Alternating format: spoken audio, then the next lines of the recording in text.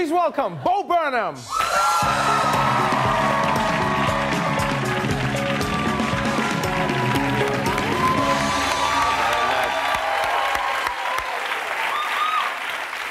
Thank you.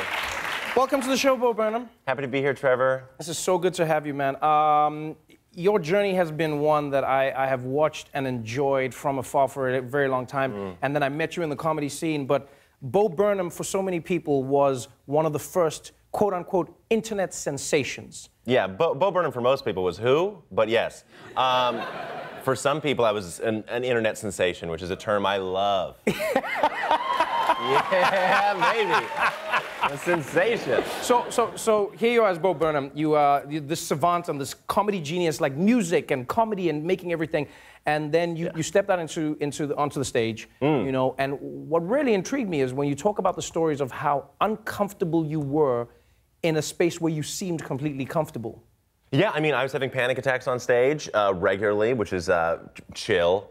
And yeah, I don't know. I would talk about my specific anxieties of being on stage performing, thinking that they were specific to what I was at the time, a 25-year-old male comedian with an audience. And I would do my shows and talk about that, and 13-year-old girls would come up to me after and say, I feel exactly like you do. And I'd go, what? No, but truly. So, you know, if there was a bridge I had to walk to make this movie, it was built by them to me. I felt understood by 8th grade girls before. People, truly, people always said, like, he's just a comedian for 8th grade girls. And at a certain point, I was like, hell yeah, I am. And I made a movie. Yeah, but you know what's great is that genuinely, you made a movie that, like, seems like it's so specific, and yet I feel like it speaks to everything that most people go through in life. And you look at this movie, you have a fantastic story about a young girl who's going through her final week of 8th grade.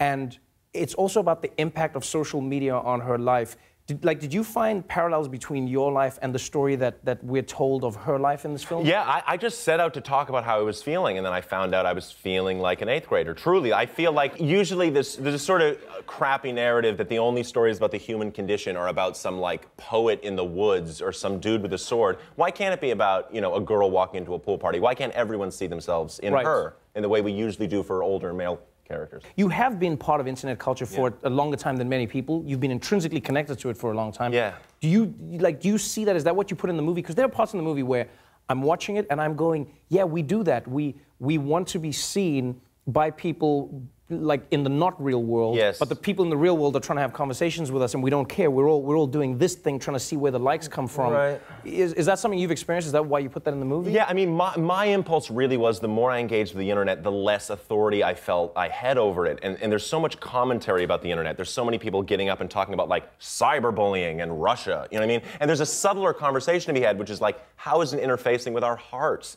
I didn't want to have this sort of finger-wagging movie. There's a lot of movies that seem like they're, you know, they try to, like, shove the internet into it where it feels like a Taco Bell commercial where it's like, hashtag chalupa, you know what I mean?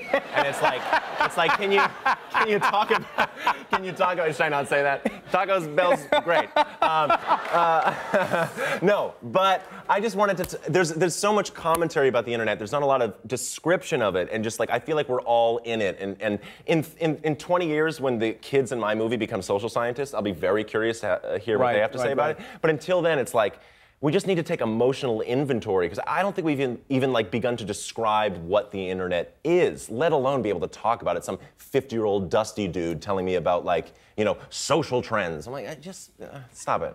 If you were to try and sum up the feeling of the movie in a short soundbite, what would you hope it would be? What would you want people to walk away from after watching 8th grade? I hope it feels like 8th grade, which 8th grade is horrible and strange and weird, and my body is exploding, and help me, and woohoo, you know? So that's what I hope the movie feels like. 8th grade feels like right now, which is scary and weird and funny and sad. So yeah, I hope people just feel. I don't, you know. Feel.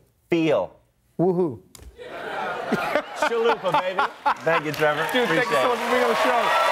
8th grade is in select cities now. You really want to go watch this movie. It'll be in theaters nationwide August 3rd. Bo Burnham, everybody.